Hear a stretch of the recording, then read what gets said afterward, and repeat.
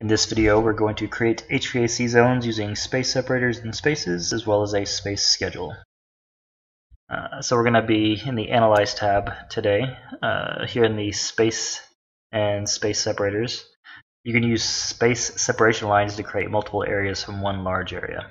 So we're going to split up essentially the first 15 feet of the interior space from the exterior walls, and those will be our HVAC exterior zones. Alright, so we'll start with a space separator. So like anything else, we have our drawing tools here. We're going to use the pick line with a 15-foot offset here. And that will let us project a 15-foot line from the interior of this wall. So you see that as soon as I hover over the interior of this wall, you look 15 feet below my mouse, you'll see a blue line, you'll see a blue dotted line popping up. So basically that's telling me I can click and it'll draw a line there. You need to be careful if you are too high. See, if I'm just a little bit to the top of this wall, it's going to project my space separator line up. So you want to make sure that you're actually choosing the direction that you want. I'm going to click my line there, and same thing with this wall. Make sure you're projecting the lines inward. And you notice that I am actually going to a piece of the wall and not a window to create my line. And that's just so the space separator line runs all the way down the wall. If I hover over a window, you can see it only separates out to the size of that window. Delete that guy. Alright, so I'm going to 15-foot offset again. And don't worry if you don't run the line all the way down. We can use the trim tool to essentially cut out, either extend the pieces or trim out the pieces that we don't want. So the trim extend tool is in the modify tab, and it's this guy here, making a 90. So this guy has two functions. So say you want to trim off this piece and this piece. The trim tool is essentially you want to click on the two pieces that you want to keep. So you see I wanted to make this 90, so I clicked on this piece and the side piece. Same thing for down here, so I want to make this 90-degree turn here. And secondly, it can extend. So I want to make a 90 extending this line and this line. So I can just click on this bottom line and this top line, and you see it extended both to meet. I'm going to do the same here. So this has a extend and a trim. So we're going to trim off this top and extend, but it's all at once. There we go. So now we have the 15-foot exterior zone separated out. All right, so we want to go to the Analyze tab. We're going to create more space separators. Now we want to basically run to the corners here.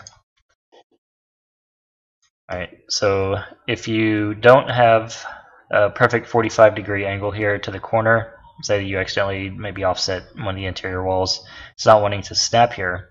If it's not wanting to snap, you can just hover over the corner and hit tab, and that'll unlock its snap, because it wants to be at 45 degrees. But if it's at 47 or 48, then you can hit tab to unlock it.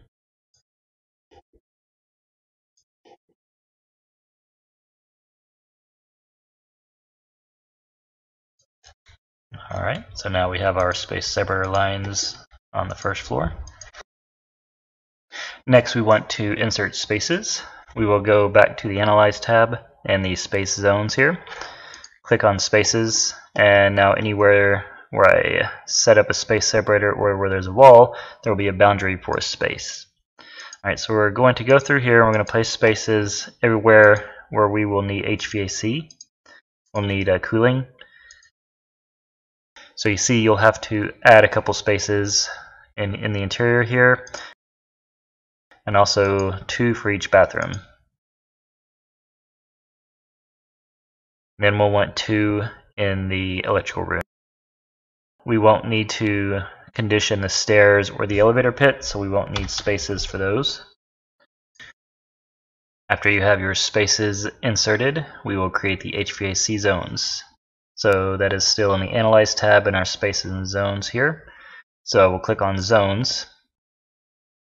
And what this does is lets you create HVAC zones. So for most of these, it will be one space per zone, but it lets you select multiple spaces.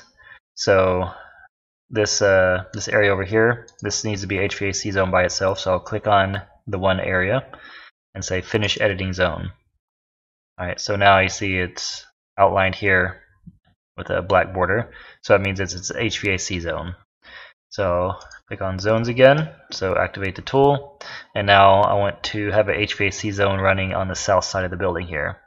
And this is 3 spaces, so I'll select them all, like so. I see the black border going around all of them, and say Finish Editing Zone. Alright, so now you see we have 2 different HVAC zones here. If you select this, it points to each of the spaces. See this? This is a line pointing to each individual space. Alright, HVAC zone.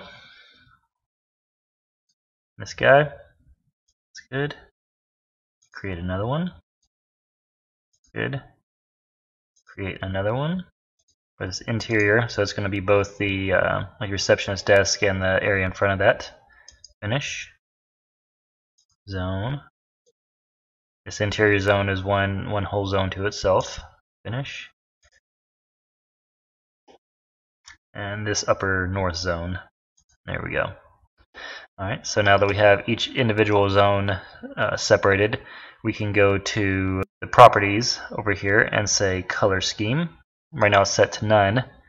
Alright, so when you set it to scheme 1, but we don't want spaces or rooms, we're actually setting up HVAC zones. And click on that and schema 1, and now you see that my HVAC zones are different colors here. Alright, and it looks like we actually forgot the restrooms. So the restrooms are all on one zone together. Say OK. And lastly, we'll do the electrical room here as a zone.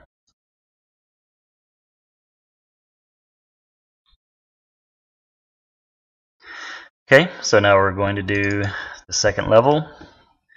It's the same process as the first level. So we have space separators with an offset pick line of 15 feet. Interior wall.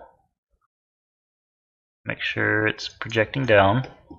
This area to the right is an exterior, like a balcony, so you don't have to put any spaces there. So once again, 15 feet from the interior, and then trim, so TR, trimming out the zones. Alright, I'm going to go back to Analyze, Space Separator, do the corners.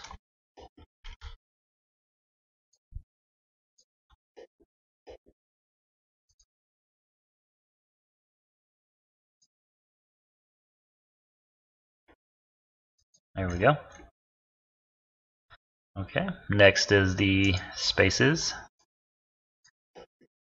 Order that you put the spaces in does not matter. We won't be using these as room tags or anything that need a certain number. Don't need one in this area here. This is a chase. It's for mechanical duct from the rooftop unit. And we will put one in the janitor's, like the janitor's closet here. And the electrical room. Alright, so now we will go to zones and create our HVAC zones.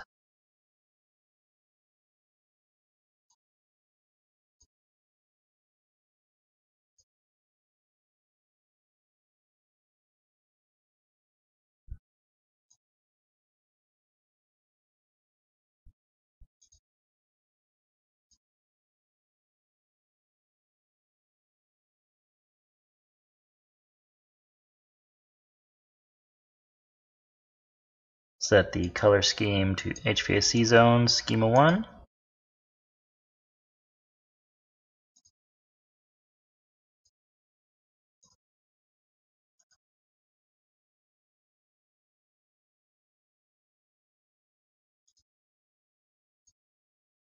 And make sure to get the janitor's closet.